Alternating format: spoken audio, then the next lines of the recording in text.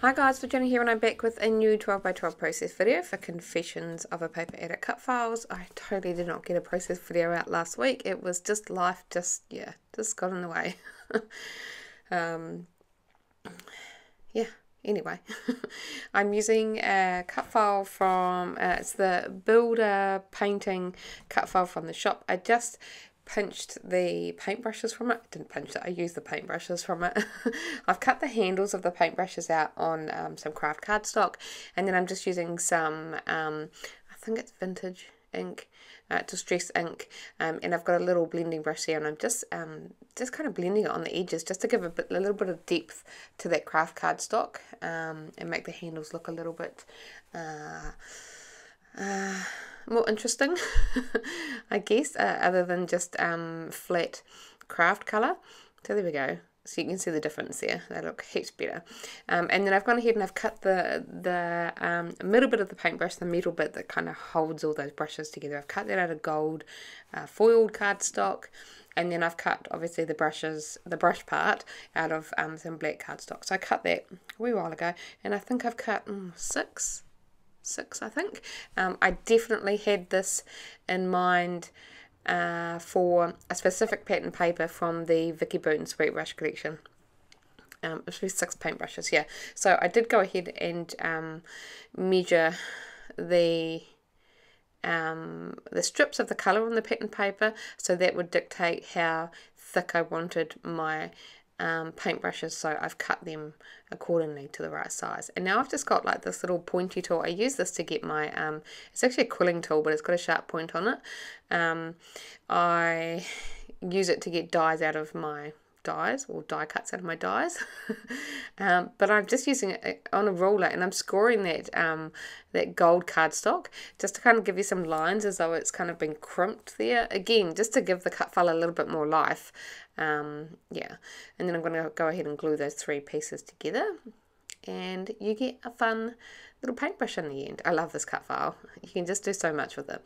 So there we go. That's the pattern paper that I was wanting to use. I'm going to go ahead and cut the branding strip off.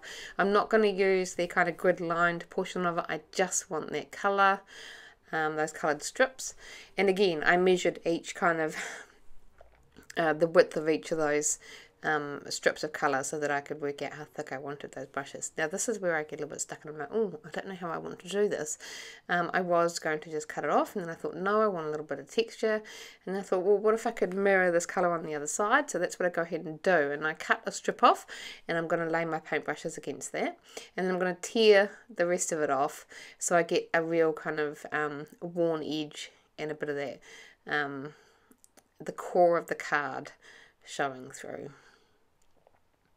So I'm just tidying it up. There's a few areas with some excessive white on it. Okay, so I've got 2 strips of pattern paper. One's going to go to the left, and I just need to make sure that I mirror them properly so that I don't have a pink matching against like a mint colour. And there we go. All my paintbrushes are going to stack here along this, and I'm going to kind of stagger them. I don't want them all in a perfectly straight line because that's a little bit boring. And then I've got 4 photos. I only ended up using 3. One of them I decided I didn't need. But I want to break up that white cardstock that I've got in the background. So I'm just looking through my distress inks, my little mini cubes, and pulling out some colours that I think will work. So you'll be able to see it better than me. I've either got spun sugar or worn lipstick up the top. Maybe carved pumpkin. I think mermaid lagoon. I think we've got picked raspberry down the bottom. I think the green down the bottom is salvage patina, and then we've got twisted citron is that green. And I'm just looking through my Vicky Boot stencils. I knew that there was a really cool floral that I had recently purchased, so I'm going to go ahead and use that one. I think it's from the Sweet Brush collection. And yeah, I'm just going to go ahead and do a little bit of ink blending. So I grabbed my blending brushes. So I find them, and a paper towel, and just go ahead and do a little bit of blending. So I'm just referencing those colours that are on the left hand side as to how much of each to put down into like where to take it to. And I don't mind if I get to like the orange and it's going to blend with the pink a little bit, that's fine. Obviously blue and orange you don't want to blend together, that's going to make mud. So you just got to be a little bit mindful when you do that. So just trying to bring it down to where I need it. Okay, onto my blue. I'm just cleaning my brushes a little bit before I go through.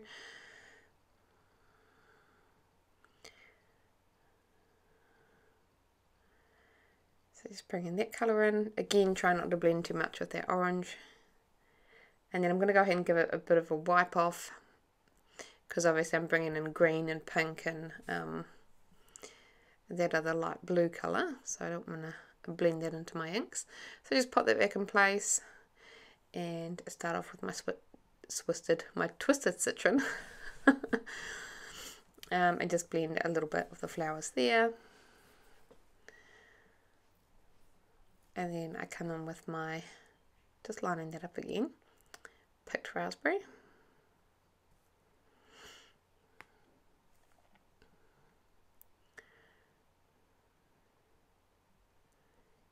And then lastly, my salvage patina. I'm pretty sure it's salvage patina. Just lining up my stencil again. There we go. I love what this adds to the background.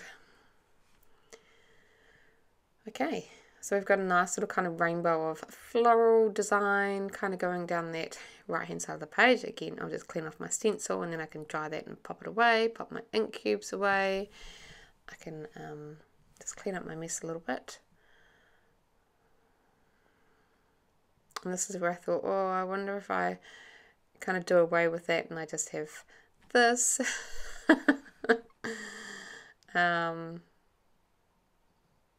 No, I go back to my original idea. I like that. Should have just stuck with it. It doesn't hurt to try, I think, because you never know. You really don't. I mean, anything could just kind of change your mind. Something could look just a little bit better, but there we go. Okay, happy with that. I'm going to go ahead and adhere down these pattern paper strips to my white cardstock, as I know that they are not going anywhere.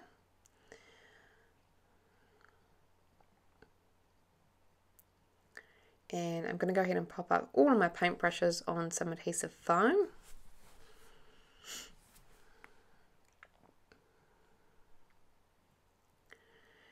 And then I can go ahead and pop them back in place now. So again, popping them down so that they're all staggered, not all in a perfect line. There we go. And I've got 4 photos, like I said. I'm only going to use 3 of them. One of them I didn't particularly want to use. It kind of didn't go with the flow of the other photos, so I skipped that one. That's okay.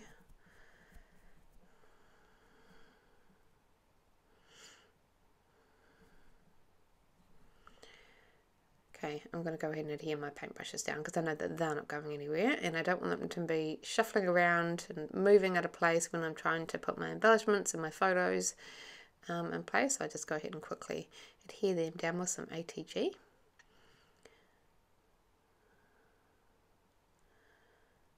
Okay, super fun. I'm loving this already.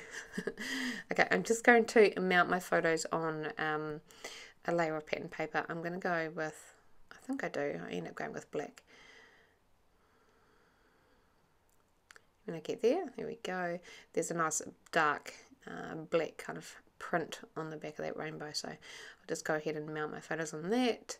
Just leave a really thin border, trim them out.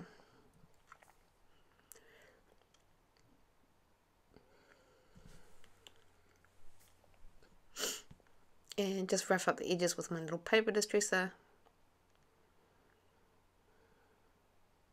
I really love that stencil work on the right hand side. It looks really cool. So the photos, I didn't say what they were. They were Eddie's got some little fluffies. We call them fluffies. And I was showing her what we did. This is what we did growing up when we were kids, and we would go and stay out at the beach with my grandparents and the rest of our extended family. We would get these they're like little fluffy heads off the grass. The grass type is called hare's tail, and we would often, like, we would take our felt pens and stuff out with us to the beach, but obviously we'd need to come up with things to do. This is back in the 80s, early 90s, and down your water. Yeah. And yeah, we'd have our felt pens with us and thinking of stuff to do. We would go and pick these hare's tail from around the paddocks and around the beach, because it's kind of like beach grass. It grows out near the coast. And we would break apart our felt pens, and we would put like the inner fluffy like ink bit in water and colour the water, and then we would dunk these hare's tail, the heads of the hare's tail, in it and colour them, and we would make these big bunches of these really bright colourful hare's tail things, and we'd try to sell them. We'd also paint rocks and things. But it's just, Eddie had never done it before. She'd never seen it. She didn't know what I was talking about. And I've got a bunch at home, because obviously we're back in Hawke's Bay where I used to live and I grew up, and we've been out to the beach where I spent so much of my time, or my summers when I was a child. I've managed to get a nice little collection of this hare's tail, and it's just kind of sitting in my craft room in a vase. It just brings back so many happy memories for me. And I wanted to share one of those memories with her. So I filled up some little containers with water, and I just did food colouring.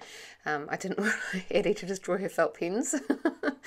And I made food colourings easy, and I just showed her what to do, just to kind of like dunk these little things in the food colouring. She absolutely loved it. And then we hung them up on the clothes horse to dry out in the sun, and she ended up with this nice little bunch of colourful hare's tail, and it was a really nice thing to kind of share with her, the memories of me doing that when I was a child and showing her how to do it.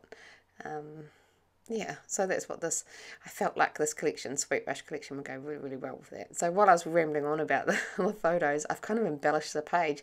I've got some fussy cut florals that I've used, and then I brought in some die cuts and those layered hearts, and then some other little bits and pieces.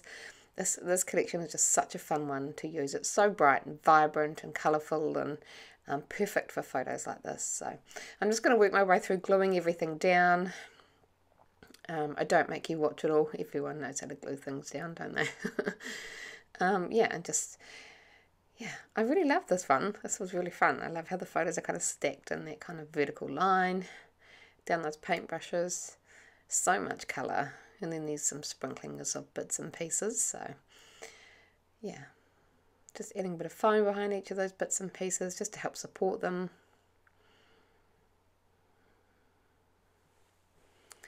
And then I just kind of work my way through gluing everything else down on the page. I thought I'd cut most of this out. There we go. I cut the rest out. After that, that's pretty much it for my layout. Came together super quickly. I had this kind of idea in my head, and I think it came out better than what was in my head. So super happy with it. The links to the Confessions of a Paper Addict Facebook group and shop are in the description box below. And I hope you enjoyed. And until next time, bye guys.